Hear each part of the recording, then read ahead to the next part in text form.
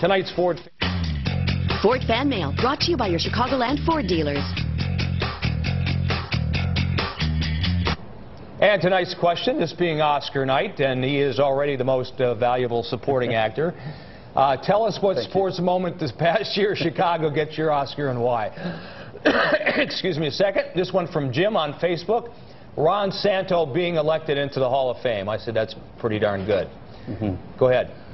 Cubs signing Theo Epstein. Why? Hope for the future. Why not? I know, right? That's all we have is the future.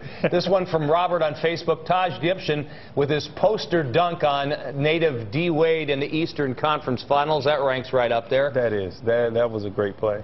And here it is. Man, that is definitely a posterization. Oh, man. He got to have that in his basement somewhere. Jeez. Guess what? He already does. And this one from Zach on Facebook. I think the best sports moment was when the Bears fired Jerry Angelo.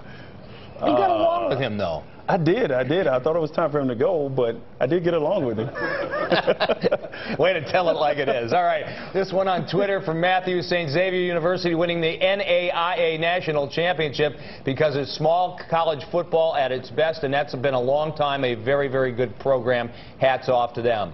And finally, this one from Carly on Twitter. Adam Dunn strikes out at the sale, or the annual flip out from Big Z.